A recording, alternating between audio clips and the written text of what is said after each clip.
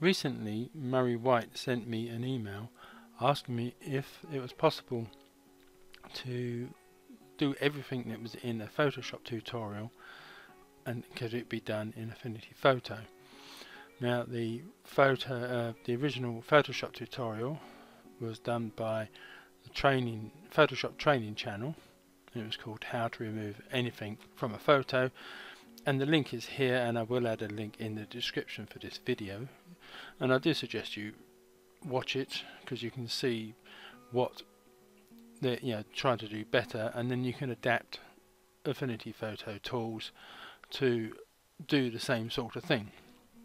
But I don't want to make an exact copy of a video that already exists, and I don't have access to the original image, so I couldn't really do it anyway. But I just want to look at those techniques that we used in that Photoshop tutorial and how you can use them in Affinity Photo. Now, I myself have made videos in the past which have covered a lot of these topics, as has many other people, but I'm just trying to sort of maybe just bring them together and make a sort of more simpler video for beginners. So although the idea is to remove something from a picture, what you're actually doing is sampling areas that you do want and put them over the areas that you don't want. So those sort of tools, the Clone tool, Patch tool and InPainting tool, will do all the similar sort of things but just in slightly different ways. So let's have a quick look at this. Is the original video Photoshop tutorial, and the point here was to keep the model and to remove the car, but to use the cloning, in-painting, patch tools and what have you to sample bits of the building and put it where the car was, so it just looked like it was just the building behind the girl and not the car. Like I said, I would advise you to watch the video from beginning to end because it is interesting, quite good, and pretty much all the tools that you can see in this video can be used in Affinity Photo, maybe just in slightly different places in different ways, but hopefully my video will help you find where those particular tools are. Now I'm going to use a very basic image which I got from Pixabay.com, and I will add the link to this in the description as well, so you can use this to follow what I'm going to do and just something to practice on. So that's the introduction over. Let us go back to this one, and so this is the wall image, and as you can see there's the original background, and I've just duplicated it 5 times and I've renumbered them. I may end up making more, but I'm starting with 5, and I'm just going to use a different layer to demonstrate different things. So I'm going to start at the top, and the first thing that we are going to look at is cloning. Now the clone stamp tool is this one over here, which looks like the old rubber stamps that you used to get, but it's just called the clone brush tool, or you can just press S on your keyboard and it will select that. Now I'm doing this on a PC. I don't think I use too many other keys, but if you're on a Mac, I think Control is a command key and Alt key is an option key. So if I do use those, they're the keys that you need to use. So the clone tool, what the clone tool basically does, it will just sample an area that you do want, and then you come over to the area you don't want, and it will paint the area you do want into the area you don't want. So first of all, I've got the opacity at 100, and I've got a, let me just raise this hardness up a bit, let's go up to about 80, and the brush size for this particular picture I can make it quite big, but for certain things you may want to make it smaller. Now as you can see, at the moment it is sort of it's changing the image inside that circle as I'm moving around. That's because it's remembered where I last sampled from, so I need to make a sample area. So you just need to press the Alt key on a PC, and that will change to a crosshairs. If I place that, say this top corner here, and then click, that will be the sample area. So if I come over here now and I roughly line up the bricks and then start painting, and just keep my finger on the mouse button and just keep painting, it will continue to sample from the other side like that. Alright, so there's obviously some discrepancies in colour, like down this edge here, because it was lighter over here than it was over there, but you can see the basic principle. And you may need to, if I had done this on a different layer, I could have then altered the contrast and things like that. So let me just press Ctrl and Z to get rid of all of that. So this time I will add an extra layer above that layer, and again I'm on the clone tool. So what I'm going to do now is, at the moment it's got current layer, so I'll just click on current layer and below. So what this will do, it will paint the area being cloned onto this blank layer, but it will be sampling it from the layer below. Now, also this time, because what I did before, it made like an exact copy as you see it, but I want to sort of flip the window, so it's going to be a reversal. So these holes, this hole that's in this window here and that window there, especially this one, it will then be on the opposite side rather than just being an exact copy of this particular window. And to do that, up here it's got flip, I'm going to come down to horizontal. So again I'm going to sample, so I'm going to press the Alt key, I'm going to sample from this area here, and again I'm going to start up here and just start painting.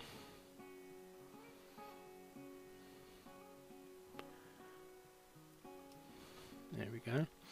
So as you can see, the hole that was on the right in this lower right is now on the lower left.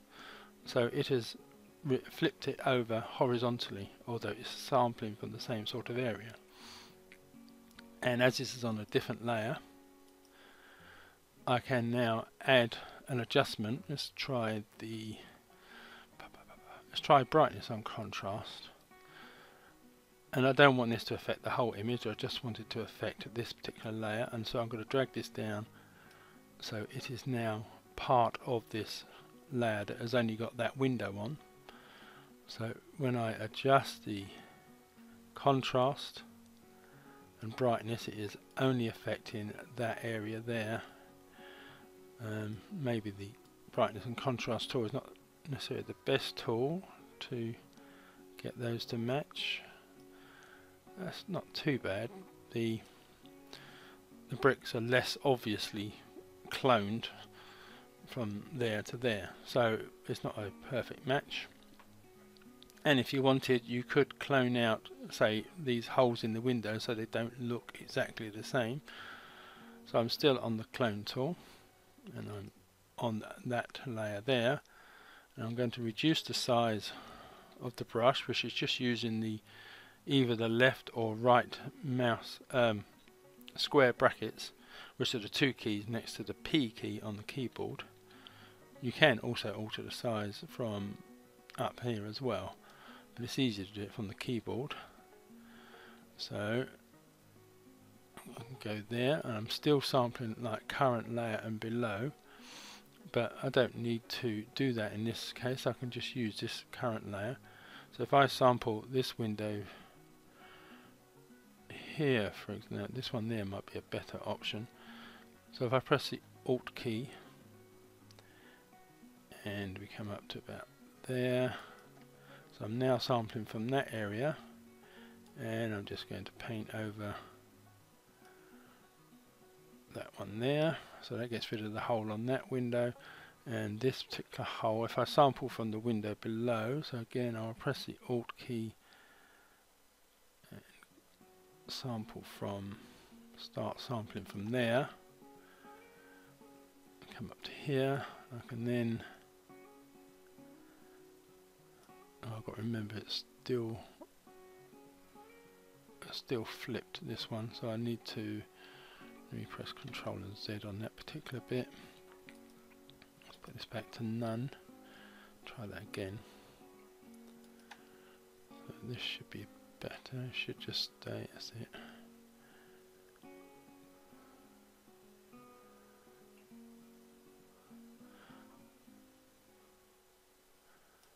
Right. So that's the thing to remember. So if you want to change how you're sampling things, you may need to put this back to none rather than it reversing what you've done. So again, you could have sampled like this part here. You press Alt on that one and get rid of that broken glass bit there. So those two windows, although they are sort of copies of one or the other, they do not now look exactly the same because I've got rid of a lot of the broken areas. So that is basically the clone tool. So let me get rid of that one, and in fact I can still use number 5. So now we're going to have a look at the patch tool. Now the patch tool is in with the InPainting tool. It's on the same menu, little white arrow down here, and I'm going to come to the patch tool. Now the patch tool, as it stands, is slightly a bit ungainly in the sense that once I click and you drag, I personally find it very difficult to control the area I'm selecting. So if it's very difficult to make a selection, in my opinion, that way. Let me press Ctrl and Z to get rid of that. I find it easier to make the selection first, so I'm going to make it with the rectangular marquee tool, but you could use, if you want to do it by hand, like the freehand selection tool, you could use, say if you wanted to draw around a tree, for example, it'd be a lot easier just to do it freehand, but as this is a fairly square and basic image, the marquee tool I'm going to use, I'm just going to use the bricks as a guideline of where to select. So that's selecting that image there, and then if I come to the patch tool, it will use the selection that I have made. Now as you move the cursor around, it will select that area, where the cursor is, and put it in to where your selection is. So it's just a case of finding an area that's similar, lining up the bricks. Let's go with there, and then double click a couple of times and it will place the bricks from over here, because you can see that brick there that's got the crack in it is also there. So that is how you could use the patch tool. Again, you could probably have done this on another layer, it might have been a better option, and then you'd be able to blend it in better, but basically that is what the patch tool does. It's probably better used on something like this, where there's not a lot of detail as such. It's easy to just patch one area onto another. It's probably a sort of not as refined as some of the other tools. So if it's an easy area to clone or copy, the patch tool might be a good option.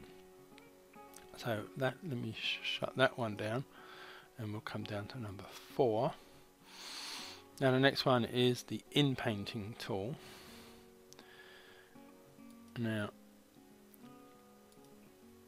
by default this is normally the one that is set here, and again I've got the, let me bring the opacity up to 100, and I'm not going to bring the hardness up to 100, but I'm going to come up to about 80%, just so that it doesn't feather it in completely. It's not, it won't be such straight hard lines.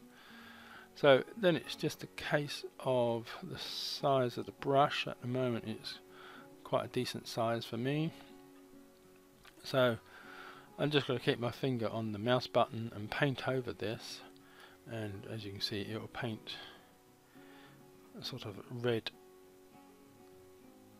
tint over the top, so all that area there is going to be removed, and the computer or the program will, once I release the mouse button, which I'm going to do now, it will then think about it and get pixels from nearby that are similar and put it over the top. So again, with this sort of background, the InPainting tool does a really good job, and you'd be hard pressed to know where the program has selected it from. I'm looking at that brick that I'm over there. It's obviously copied it from here. So the computer does all the work for you. So let me just get rid of that one. Come down to number 3. There is a very similar way to do this, and it is again still using InPainting, but you could select an area again with whichever tool, but I'm going to use this one.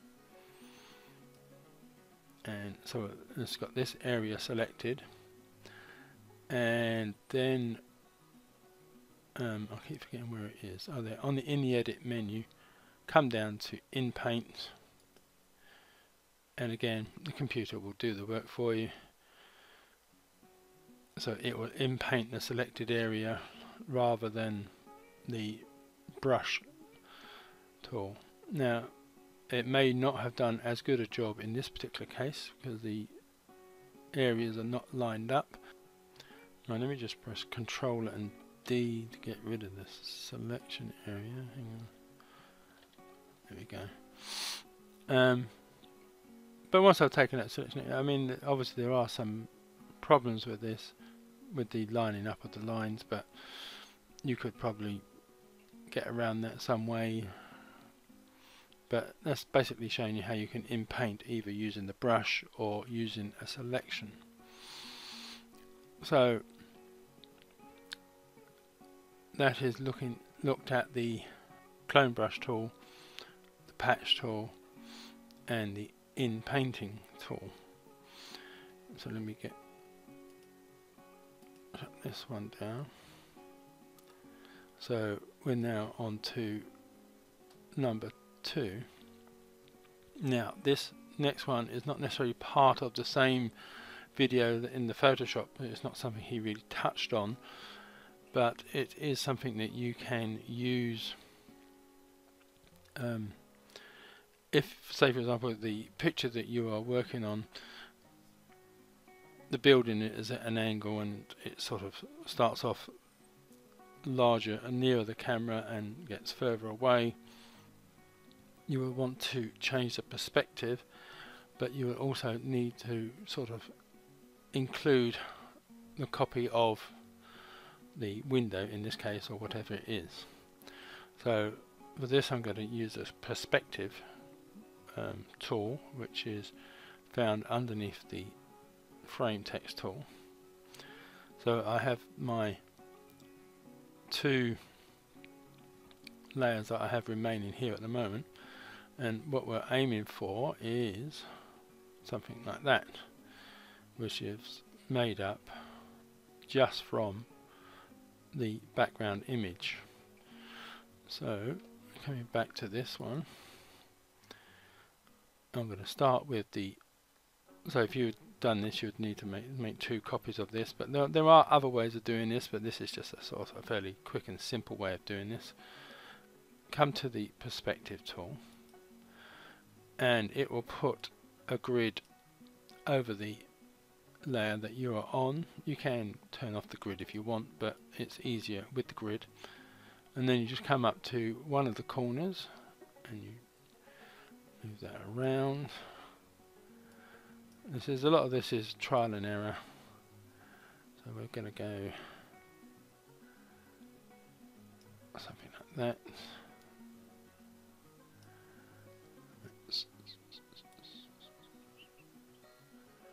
Again, it's just a case of lining up. So I'm trying to concentrate on 3 things at the same time here.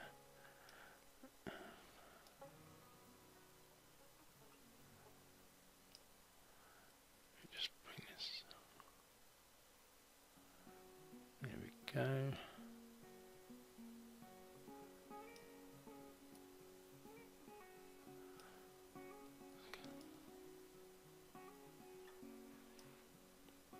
Just zoom out slightly so I can see this better.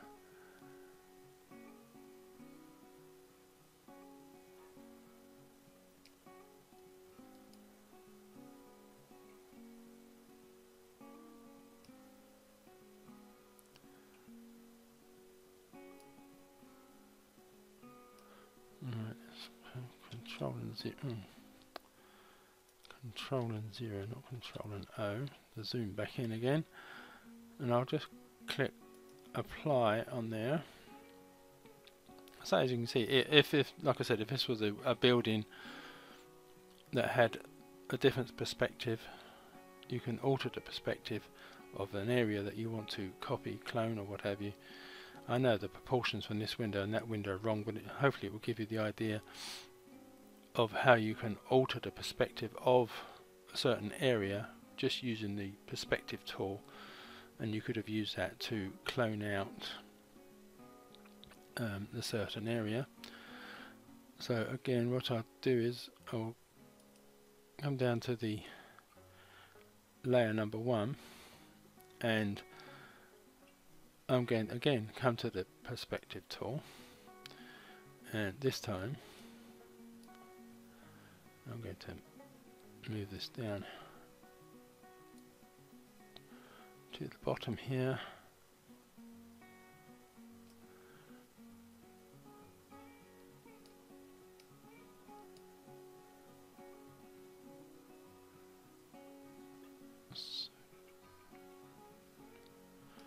Might need to actually move this layer.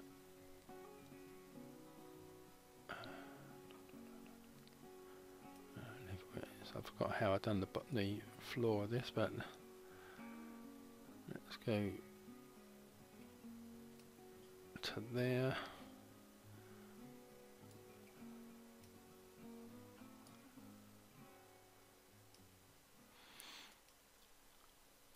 Click apply, and then I could have cloned like I did when I did this one here. I just cloned out